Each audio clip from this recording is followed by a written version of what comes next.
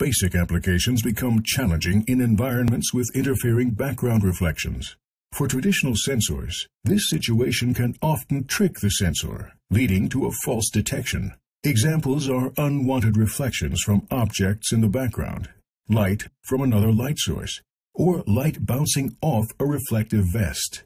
The technology inside SureSense automatically safeguards against these common conditions with the use of a secondary pilot LED. This pilot LED is emitted at a wide angle to identify unwanted reflections from objects in the background.